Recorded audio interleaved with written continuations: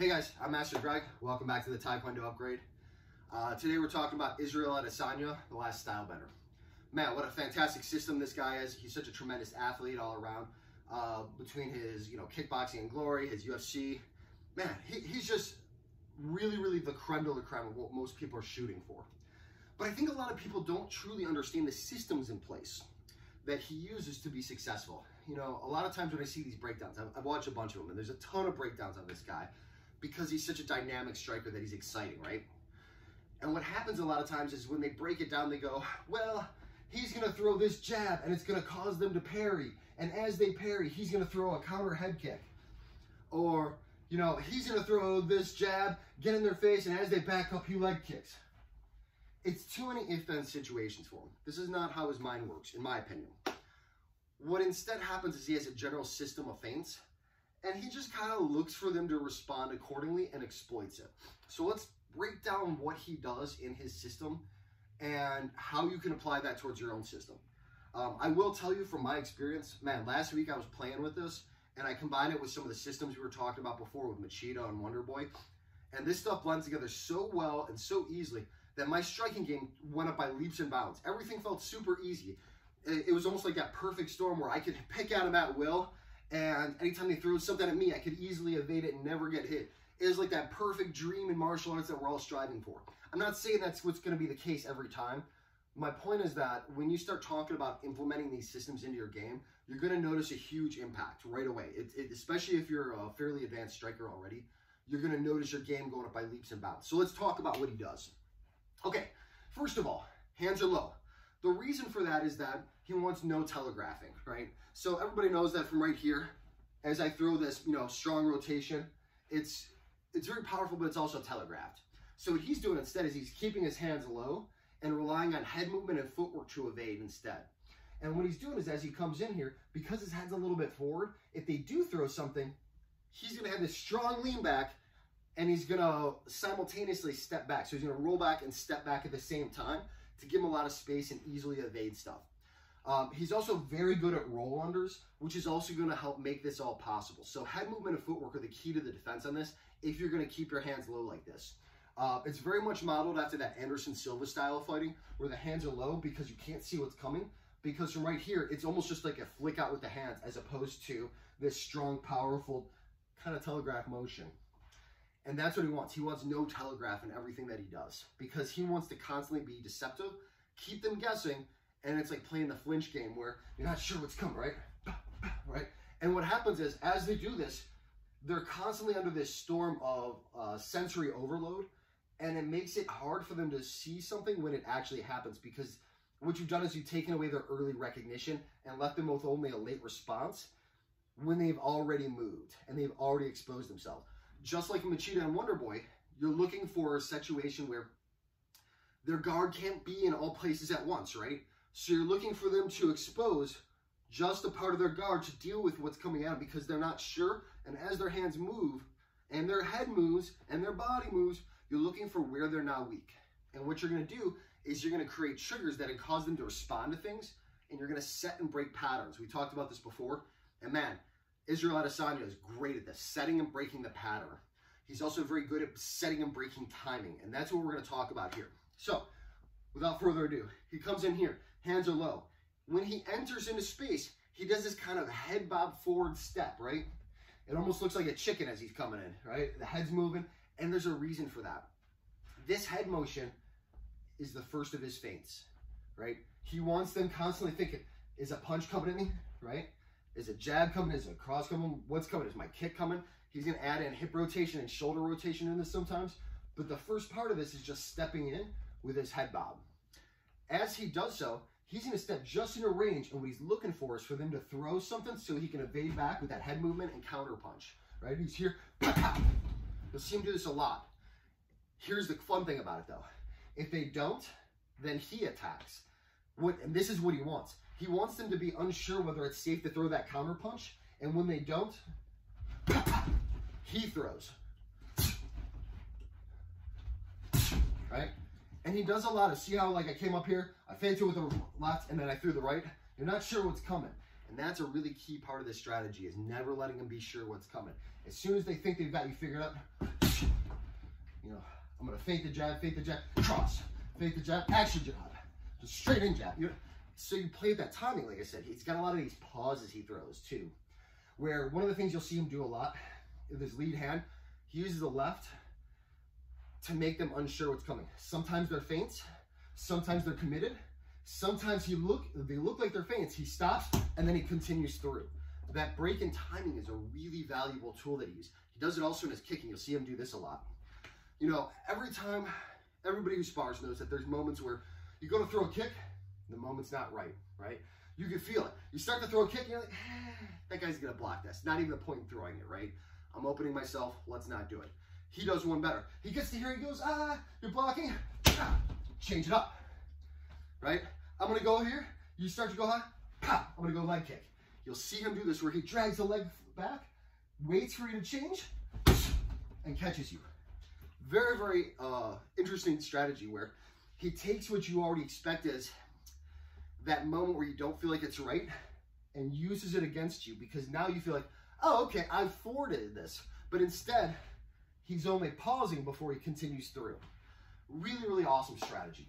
Okay, you'll see him do a lot of rear hip feints, a lot of shoulder feints, a lot of lead hand feints, right?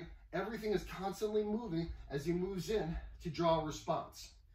And as he does so, he's gonna start switching it up. He's gonna be throwing jabs, like I said, broken timing. He'll place, and then throw. You see him do this a lot in kickboxing, where this hand stays out here because the big gloves, he wants to block that visor. Right? He wants to block your vision so you can't see what's coming. It's very similar to like Lomachenko will do this, where he'll come in here and he'll block your vision as he attacks. I don't know a lot of his stuff, I'm just starting to learn it. But anyway, so he does that a lot of this, get in your face, and then throw something out. It's nice because it's a nice rangefinder. You have a very clear placement for where you're at. Sometimes he does this hands out, fingers out, which gets him in trouble, but everybody does. Anyway, so he uses the lead hand to set up another attack. He'll change up his height a lot of times. So this rear leg could be that rear calf kick. He'll throw that a couple times, and once you start getting used to that, right? Feint, change up in timing, and then a double kick, and then lead leg, right? You see where I'm going with this? And so what he does is he constantly mixes it up, so you're not sure. And then you get used to the kick, and he throws that cross. And you see how it all tandems together? It's not a lot of attacks he throws. He basically throws jab, cross, roundhouse kick. This is the majority of his attacks. And you go, well, what about all this fancy stuff I see him do? I see him throw turning wheel kicks. I throw him, I'm not going to, well, I'll give it a try. I'm not sure if this is my thing. He'll throw this capoeira thing sometimes. You know, it's kind of fun. He'll throw flashy stuff. All this stuff is a magic trick, okay? There's a couple reasons he does it. One, turning things in, like adding in spinning elbows and stuff, where he'll be in here. This stuff is really important because he needs to mix it up so you're never sure what's coming. But the whole point of it is to get you off of his main game and keep you second guessing if that's what's really happening. He'll do the same thing with a turning wheel kick. You know, right? He'll throw this stuff just to mix up. The other thing that he does is he does flash, right? He does this fun stuff.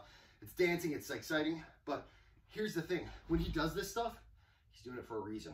We talked about last time we did Machito, how a lot of times when there's a break in the action, you know, somebody fixes a mouthpiece or something like that, as soon as they restart, he's right in there.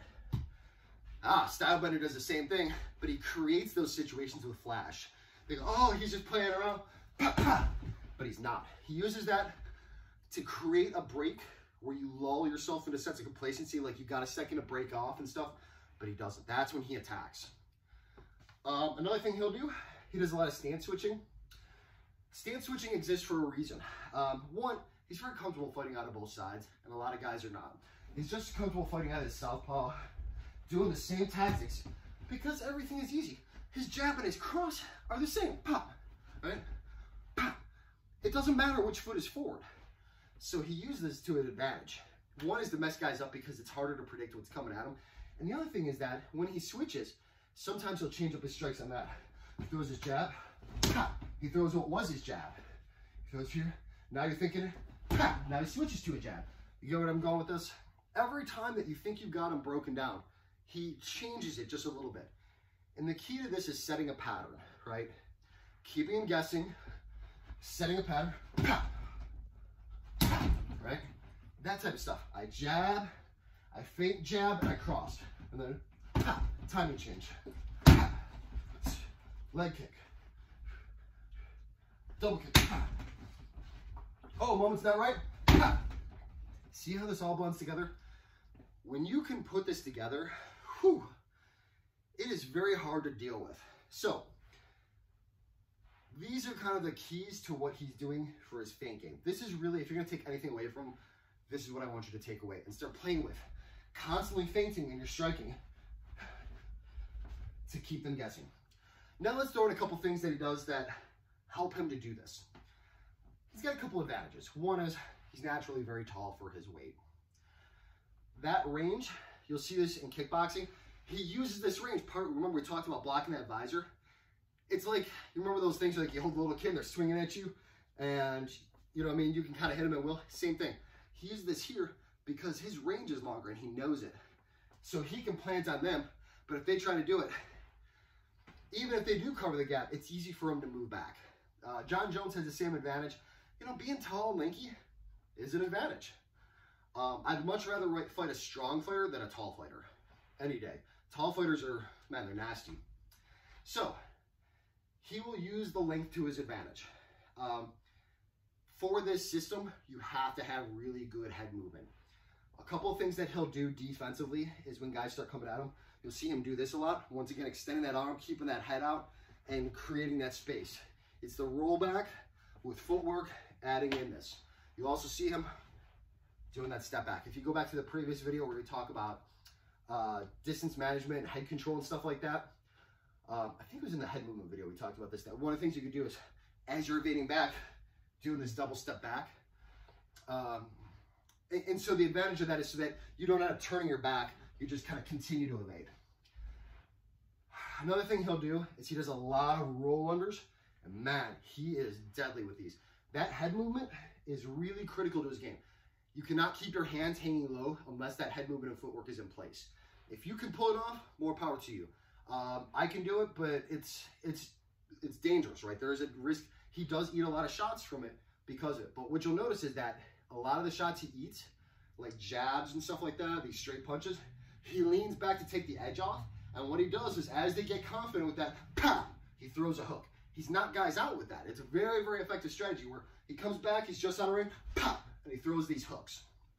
He'll also, as you're throwing it, because he's constantly rolling under, his head movement is aggressive. As soon as he sees you coming in, he's already moving his head.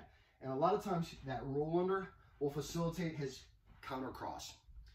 So, rollbacks, roll unders. He does slip, but he's already moving his head anyway. You know, being proactive in your head work does help with that. In very much the same way that Tony Ferguson does, where his head's constantly in action. Israel Adesanya does a lot of the same thing. And it's part of the feint system, so it helps keep him safe too. Pow. He does have a very strong takedown defense, and his ground game's pretty good too. But you have to if you're going to play the system, because they're going to get impatient sometimes and try to take you down. Here's the advantage of this system though. He knows that eventually it's coming. So he can wait for it, pick them apart.